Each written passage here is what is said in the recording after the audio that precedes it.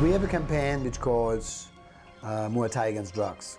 President is the private counselor of His Majesty the King of Thailand. So he's a man of his heart. In Thailand, the standard of living are different from place to place. They might try every possible way to make living. That's why some of them has gone into this kind of syndicate. Sport can help. This is Tutu.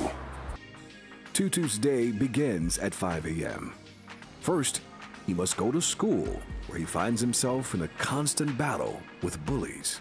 แต่ผมเรียนหนังสืออยู่เขาว่าเดินมาตบแกล้งอะไรอย่างเงี้ยครับแล้วก็มาท้าผมต่อยครับผมไม่ทำเขาครับครูบอกว่าเธอทำเราให้ไปบอกครูครับ Tutu's father also worries that his son will cave in to peer pressure.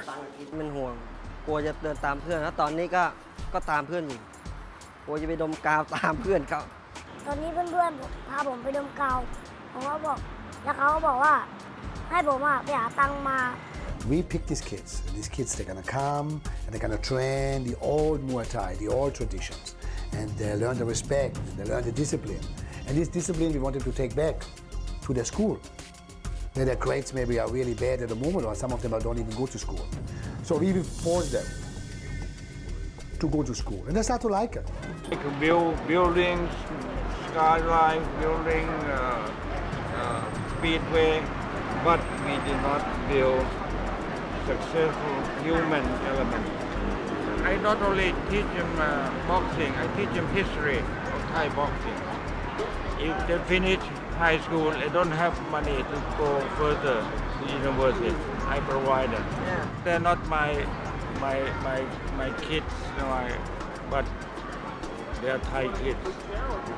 If they become good citizens of Thailand and they will build others, okay.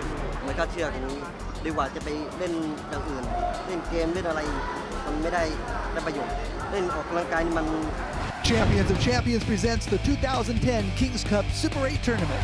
8 warriors, 7 matchups, 1 night. 2010 Kings Cup Super 8 Tournament live on pay-per-view December 5th.